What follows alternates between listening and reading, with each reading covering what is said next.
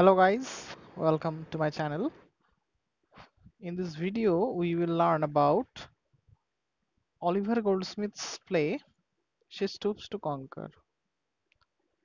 She Stoops to Conquer, or The Mistakes of a Night, is a comedy which was written by Oliver Goldsmith. Oliver Goldsmith was born an Irishman. He later wrote poems and plays in English language. He was a very famous, playwright of the late 18th century. His famous poem is The Deserted Village. So our concern is the comedy, She Stoops to Conquer. She Stoops to Conquer, if we categorize it, it falls in the category of comedy of manners, or particularly belated comedy of manners. We can also say it is an anti-sentimental comedy. Now, this anti-sentimental comedy, this came up as a genre in the middle of the 18th century as a response to the sentimental comedies which were being written by Richard Steele and Richard Cumberland, these two persons. So what they did, they means here Oliver Goldsmith and Richard Brinsley Sheridan. They both wrote in the tradition of anti-sentimental comedy because they wanted to defend their comedies, the true comedy, we can say, because the sentimental comedy that Richard Steele and Richard Cumberland wrote, they were basically, sentimental in mode. Sentimental in the sense that they produced among the audience sentimental tears. So the genuine comedy was somehow missing in their comedies. Oliver Goldsmith dedicates his play to Dr. Samuel Johnson, and after the dedication, the play begins. So at first, we have the prologue of the play. The prologue was written by David Garrick.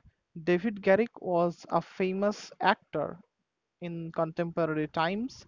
He used to act basically in Shakespearean plays, and he was a very famous actor. So he wrote the prologue for Oliver Goldsmith. In the prologue, we see one of the characters comes on the stage. He is dressed in black. He is kind of lamenting the death of the muse of comedy. So why he is doing so? Because the recent tradition of and sentimental comedies, the sentimental comedies have less laughter and more sentimental tears. So the sentimental comedies used to move the audience, and they made the audience emotionally unwell. Therefore, the comedies also produced sentimental tears among the audience. That is why the genuine comedy was missing in the sentimental comedies. So therefore, in response to these comedies, and because the sentimental comedies were producing tears among the audience, the muse of comedy was dying. So the character who is dressed in black, he is lamenting the sickness of the muse of comedy. That is why he says that the muse of comedy is dying, because as we know that sentimental comedies are prevailing on the English stage, and there is no way to save her.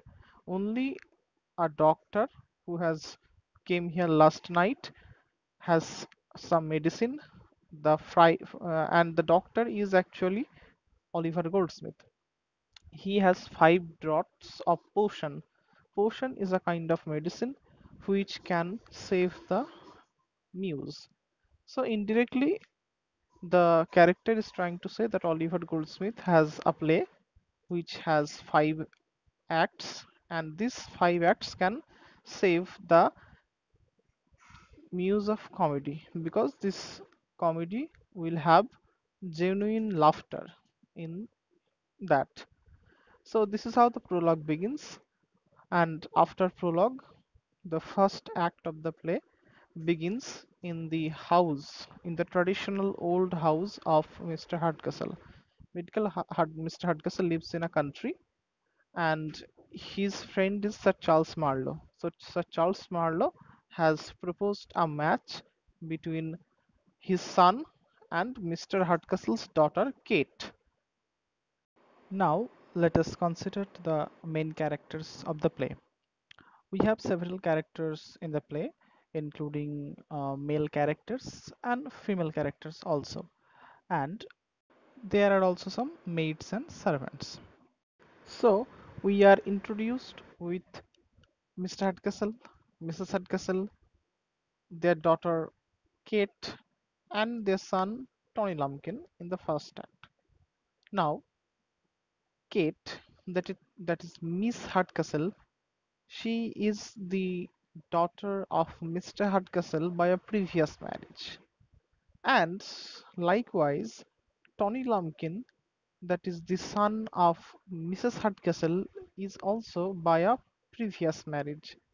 So, Tony Lumpkin is the stepson of Mr. Hardcastle, and Kate is the stepdaughter of Mrs. Hardcastle.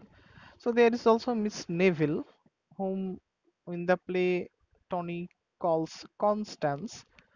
So she is also a relative of them, of Mr. Hardcastle, and she she is in love with Mr. Marlowe's friend Hastings, who is also coming with Marlowe to visit Mr. Hardcastle's house.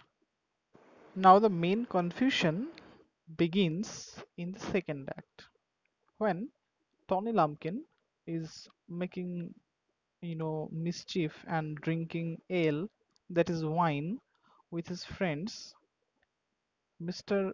Young Marlowe and Mr. Hastings. They, as they are new in the region, they are searching for the way to reach Mr. Hardcastle's house. But however, they have lost their way, and they come to the ale house. And Tony Lumpkin, after knowing that these gentlemen are going to Mr. Hardcastle's house, he, plots how to take revenge on his stepfather, because Mr. Hardcastle has been insulting him all the year. Therefore, he sends Mr. Marlowe and Mr. Hastings to Mr. Hardcastle's house, but telling them that it is an inn. I double N inn. Inn means basically a resident where travelers can, stay. It can be like a hotel or a lodge. So they they reach the house of Mr. Hardcastle, but thinking it an inn. So it was the plot of Tony Lumpkin. Now, after they reached the house of Mr. Hardcastle, as they believe that it is an inn, they behave with Mr. Hardcastle in a manner that most travelers behave with an innkeeper. They do not know that Mr. Hardcastle is the, father of the daughter whom they are going to, visit. So that is why both Hastings and Marlowe behave with Mr. Hardcastle in a very rude or abusive manner, because they think that he is an innkeeper, and they do not want, quote unquote, much philosophy from an innkeeper. However, Mr. Hardcastle thinks that it is because Marlowe has been staying in London, therefore it must be the culture of London, or the culture of the young people living in London, that they behave in such a way. So at first he accepts his, behavior, but later he becomes also very much angry at the impudence of both of them. However, Hastings meets Miss Neville in the house of Mr. Hardcastle. So Hastings comes to know that it is not an inn actually, but the actual house of Mr. Hardcastle.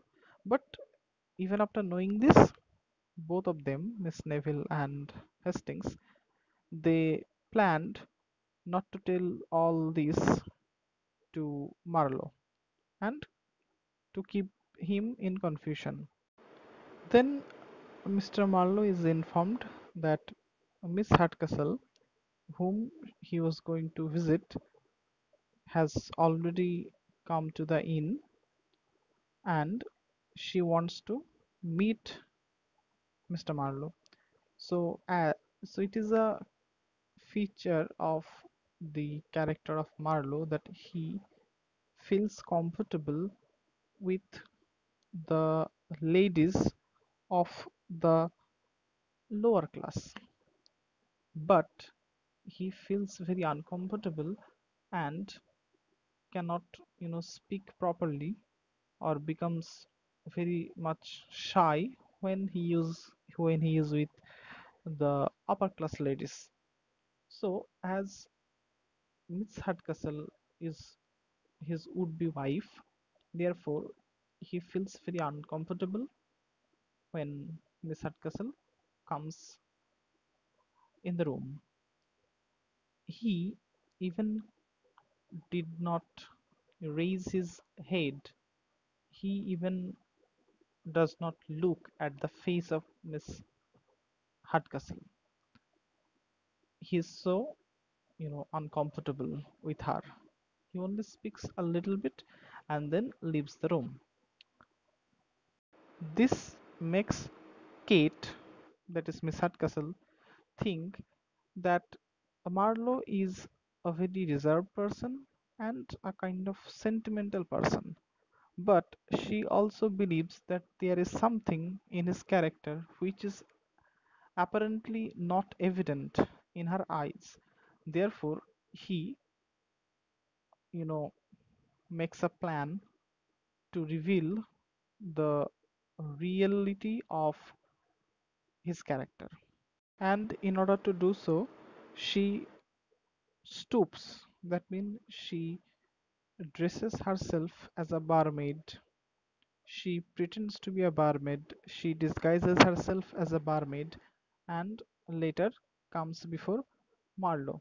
And as I have said before, it is the quality of Marlowe's character that he can very well, he is very outspoken and free with the women of lower class. So when Miss Hardcastle disguises in as a barmaid, Mr. Marlowe speaks with her, flirts with her freely. So this is also witnessed by Mr. Hardcastle, whom Miss Hardcastle previously told that he is a reserved person, he is very shy. So they both feel confused what is the real character of Marlowe. So however, in the other plot we see that Mrs. Hardcastle, that is the mother of Tony Lumpkin, she has kept safe a fortune of Miss Neville.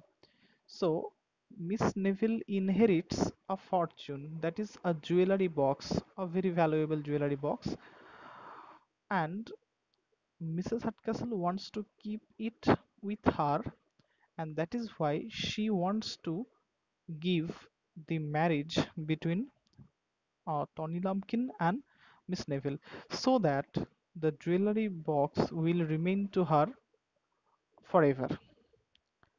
But both of them, Tony Lumpkin and Miss Neville, they do not like each other. Tony Lumpkin detests Miss Neville. He likes another country girl named Bed Bouncer, and he thinks that he is not of age, he is not of proper age to declare his own wills against his mother and father. So he is waiting for that time so that at that time or at that age he can refuse or reject Miss Neville forever. And when he comes to know about the love affair between Miss Neville and Mr. Hastings, he promises Hastings to help them to elope to France.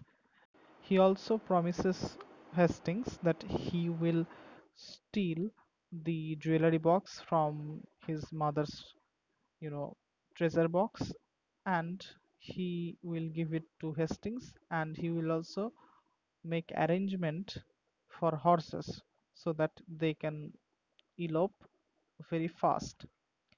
But after stealing the jewelry box, when Tony Lumpkin hands it over to Hastings, Hastings gives it to Marlowe, saying that he will keep it safe. But, however, Marlowe gives it back to Mrs. Hardcastle, thinking that Mrs. Hardcastle is the only person who can keep the thing safe. So, at last, Miss Neville and Hastings decided that they have to elope without the jewelry box. However, it is because they come to know about Mr. Charles Marlowe's arrival to Mr. Hardcastle's house. That is why they make haste for their elopement. So, in the next act, we see that Hastings is waiting at the back of the garden for Tony Lumpkin because he has promised him previously that he will arrange for the horses. And he sends a letter to Tony Lumpkin saying that he is waiting in the back of the garden. But as we know, Tony Lumpkin is an illiterate boy. He cannot read properly. Therefore, he hands over the letter to his mother, Mrs. Hardcastle, and as soon as Mrs. Hardcastle reads the letter, she comes to know all about their plottings, and she decides that she will keep Miss Neville to Auntie Pedigree's house, where she will be in strict observations. Therefore, she will not be able to make any love affair with anyone there. That is why she orders Tony Lumpkin to make arrangement for their journey to Auntie Pedigree's house, which is very far away. Now, as Tony Lumpkin has understood his mistakes, he tries to recompense the mistakes he has done. So what he does, that he rides the coach in which uh, his mother intends to go to Auntie Pedigree's house. But however, Tony does not take them or the coach to Auntie Pedigree's house.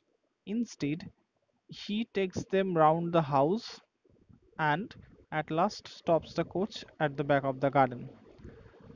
And Mrs. Hardcastle thinks that they have come far away from their house, but actually they are still in their own house. And at that time, Tony, in order to frighten his mother, he says that they are on a highway, and the highway is known for the haunting of robbers. At that moment, Mr. Hardcastle is having his evening walk, and Tony Lumpkin says to her mother that it must be a robber who is coming towards them. So Mrs. Hardcastle, as she is frightened, she hides under a bush, and Mr. Hardcastle talks with Tony, asking him what he is doing there. So Mrs. Hardcastle thinks that the highwayman is trying to kill his son. Therefore, he comes to Mr. Hardcastle and appealing to him that not to kill his son.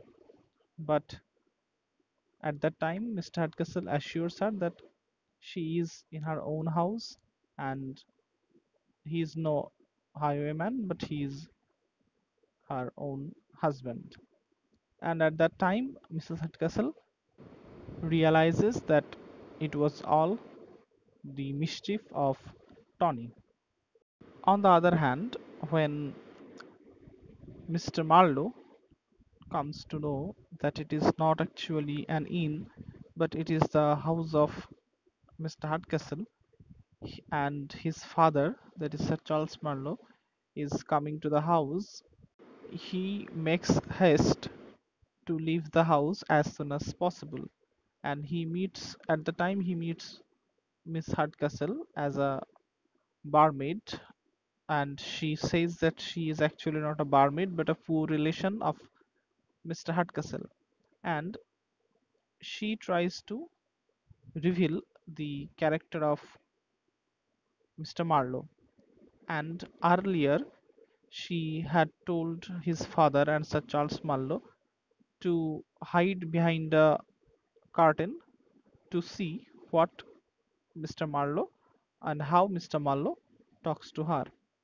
So she talks about rank, that she is a poor relation of Mr. Hardcastle and she is not of a higher strata woman. That is why she thinks that Mr. Marlowe would not marry her.